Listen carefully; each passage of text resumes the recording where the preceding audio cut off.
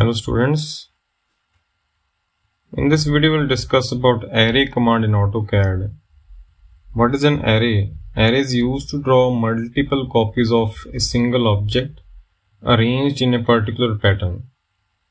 Right, so if you have an object for which you want multiple copies and that too arranged in a particular pattern, so we can use array command for that.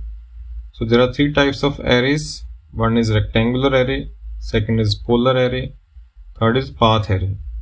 So if you want to arrange multiple copies in the form of rows and columns, so if you want your objects to be arranged in the form of rows and columns, you can use rectangular array.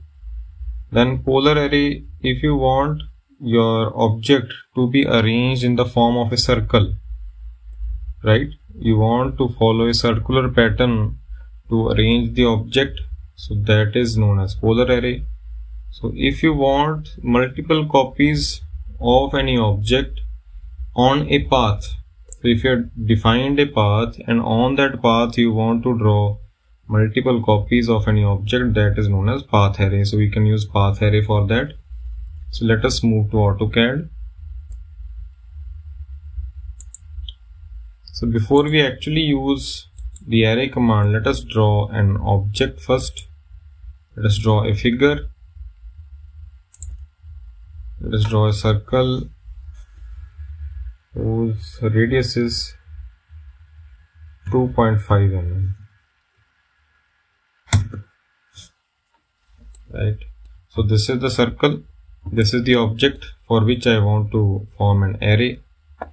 So this is known as array. You can see here this is rectangular array, or you can simply write array in the command bar and there you will get the option of array rectangular, array RECT. So click over here, select the object. So this is the object for which you want to form the array. Click over here, then press enter. Now you can see it has been arranged in the form of rows and columns. So here you can select the number of rows. So I'll just click over here, go to columns first, go to columns, click on columns, number of columns. So select the number of columns, let the number of columns be equal to 8, press enter. You see it has been changed.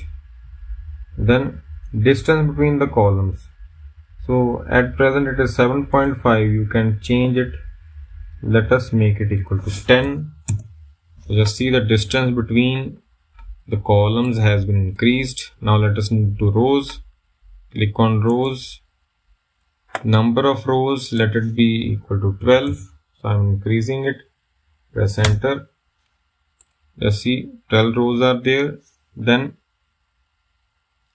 next is the distance between the rows. Again for this I am making it to 10. Press enter. Right. So I think it is okay. Press enter. So this is the array command. So 1, 2, 3, 4, 5, 6, 7, 8, 9, 10, 11 and 12. So at the bottom it is 12 here. Right. And how many number of columns are there? 1, 2, 3, 4, 5, 6, 7 and 8. So this is the rectangular array. Right. So let us move to polar array now. Array polar, so you write array,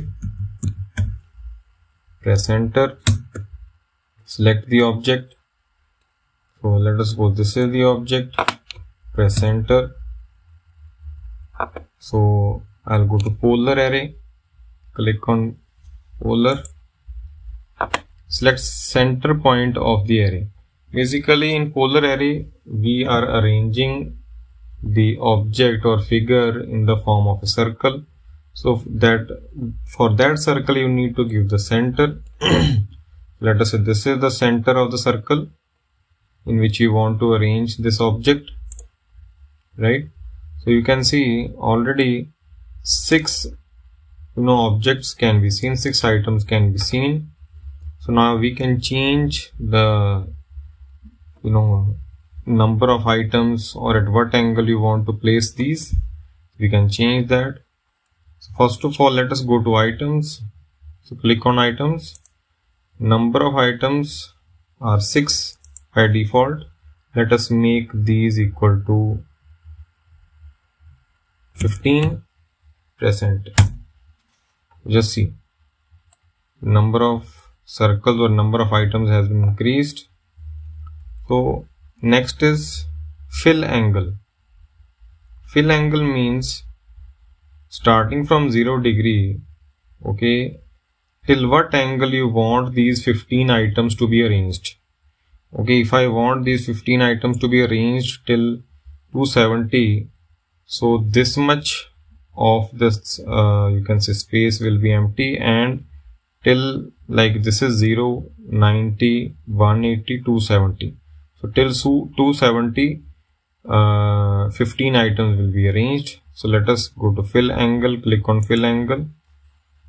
Okay, let the fill angle be equal to 270. Press enter. So just see, now this space is empty, and in 270 degree 15 items has been arranged. So again, if you want to change the fill angle, let us say it is equal to 180. Press enter. Just see, now under 180 they have arranged 15 items. So this is polar array, right? So in which you can arrange the objects in the form of a circle, right? Next is path array. Path array is very simple.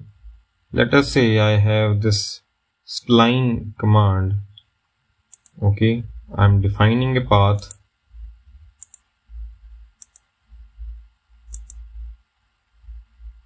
Like this. Okay, let us move to circle command. Again, let us draw a circle. I want a circle to be drawn along this path. Let us say this is the circle. Now let us go to array again. Array. Go to path array. This is the object. Select the object. It is asking. Press enter. Select path curve. This is the path. Click over here. So you can see the circle has been drawn along this path, right? So items you can change. Okay, so you can click over here. Distance, they are asking first of all what is the distance along the path for the item. Let us say it is equal to 8. Press enter. Number of items, let it be equal to, now it is 29 here. Let us reduce the number of items. Let us make it 25 and press enter. So just see, the number of items has been reduced. So accordingly, according to the need, you can change the number of items, the distance between the items. Okay, so this was array command with which you are able to draw multiple copies of an object arranged in a particular pattern. So rectangular, polar and path array. Thank you very much.